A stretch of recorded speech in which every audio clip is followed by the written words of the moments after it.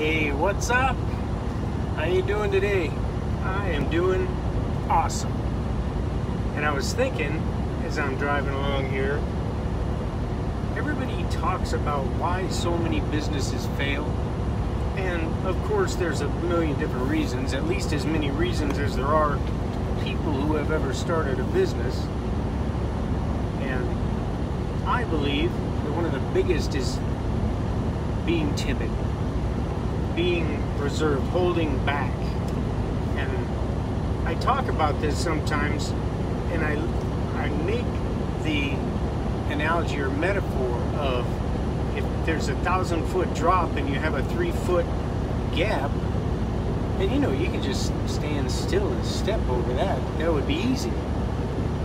But if there's a 1,000-foot drop, what are you going to do? You're going to get a running start as much as you can, or at least as much as makes sense, and you're going to give it everything you got. You're going to leap as far as you possibly can just to avoid that drop. And when it comes to business, it's the same thing.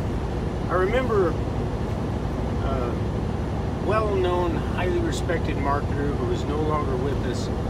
His name was Mark Overson, and I learned a lot from him. And it was a sad day for the industry when he passed.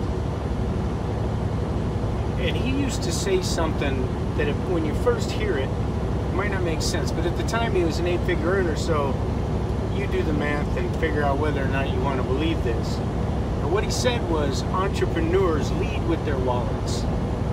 And he didn't mean just strewing money around willy-nilly and going broke. What he meant was, they understand that you have to pay for certain things, and most likely the more you pay, the higher quality it's going to be. And if you don't want to put any money out, if you're afraid to buy anything, if you will not take risk with your money, your odds of success drop dramatically. Pretty much to zero, if you ask me. I know, because I've seen myself do it, and I've seen other people do it, and it seems to be common. They base their business decisions based on what they've seen with other people putting out commercials and so on to them on television, which is mostly brand advertising, is completely useless to people like us. We've got to talk to someone in such a way that they will take action and buy and do something. And that's why it's called direct marketing.